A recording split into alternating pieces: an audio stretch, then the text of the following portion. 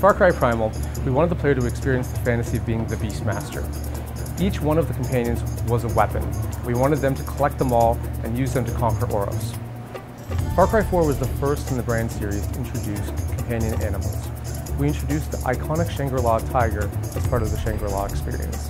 The AI behind it, though, was not systemic, unlike traditional AI in Far Cry. The Shangri-La Tiger used a custom brain tailored to the experience of Shangri-La. This gave us a lot of flexibility in how we designed every piece of code.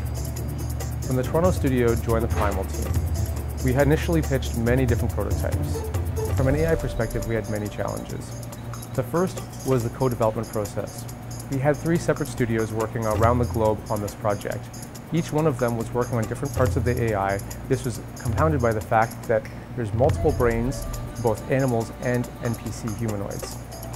From an architectural standpoint, we wanted to make sure that the companion code was decoupled from the systemic AI brains currently had in game. To resolve the challenges we were faced, we came up with a solution called dynamic behavior tree injection. Essentially, we wrote a bunch of hooks that we could connect to at any time and override the systemic behavior while injecting new behaviors directed by the player.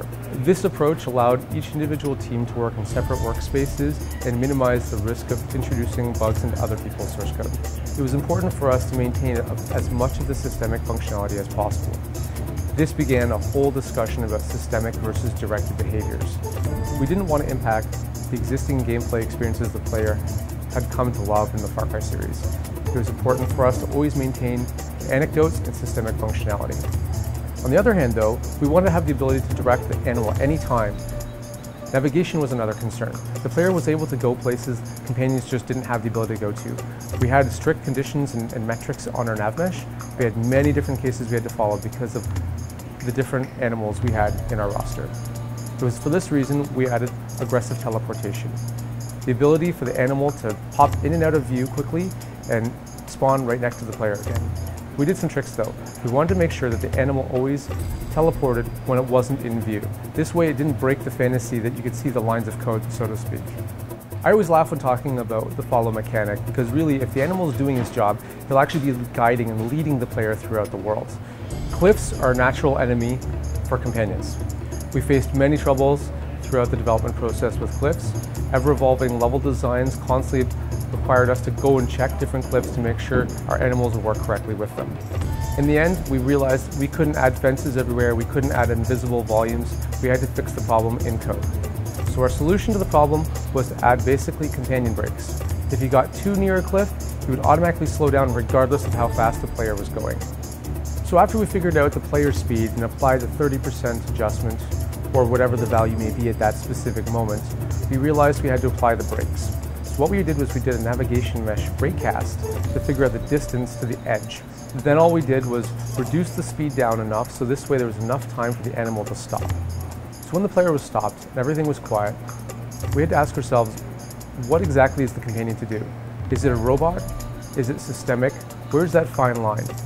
This is the moment when we asked ourselves, is it okay to idle? Is it okay to become systemic? So this was important from a philosophical perspective because we didn't want the animal to feel robotic. We wanted to feel reactive and alive. We didn't want it to break the immersion of being the Beastmaster. In Primal, we established an emotional bond with the player and the beast through the initial taming mechanic. We added the ability to pet and feed the animal to reestablish the emotional connection between the player and their beast. Although there aren't too many gameplay effects of this, it was an emotional effect on the player, saying, this is my animal. They were able to pet their saber-toothed tiger, and the saber-toothed tiger loved them.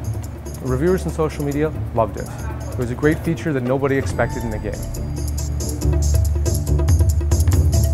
We faced many challenges when creating Far Cry Primal's intelligent AI. Ever-evolving level designs, open-world environments, systemic behavior.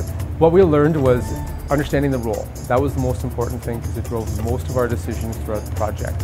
Understanding the balance between systemic and directed behavior and when is appropriate for one to happen versus the other.